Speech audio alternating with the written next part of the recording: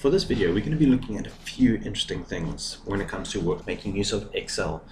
So we're going to be looking at how to generate a new workbook, how to add worksheets, copy and move worksheets, modify the worksheet orders, as well as hiding and changing the worksheet tabs. The easiest way to create a new workbook is obviously opening up Excel from your desktop, or if you want, you can go to File, New, and then you can either select your blank workbook, or you can select various templates that are given to you on Microsoft Excel.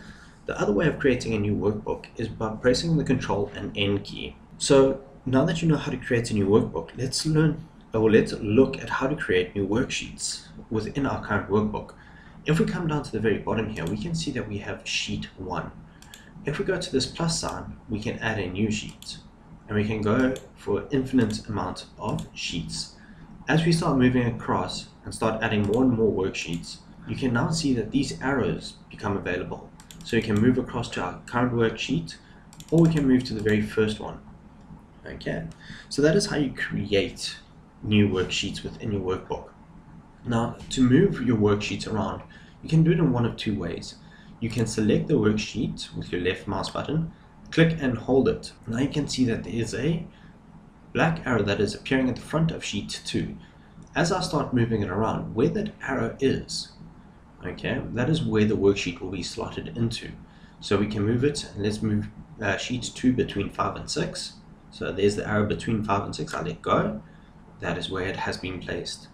The other way of moving it is if we right click on the move or copy button, and we can select where we want to go. So if we wanted to go back in between sheet 1 and 3, I'll select sheet 3, saying that is where we are going to place it. It must go above that.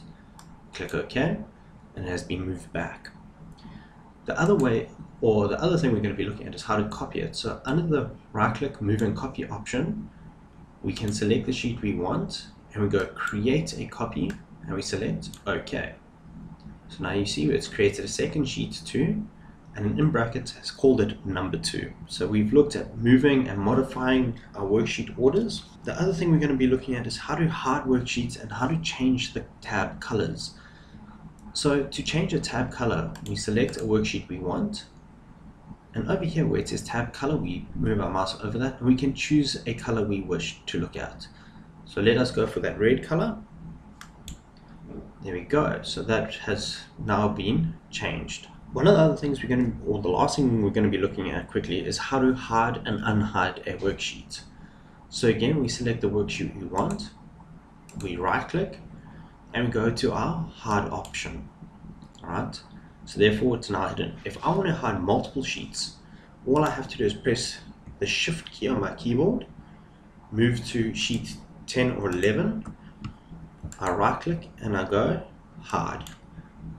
Okay, there we go. We've hidden all of those sheets.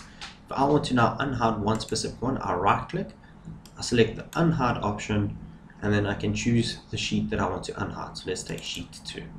There we go. And that is how we make use of the hide and unhide options.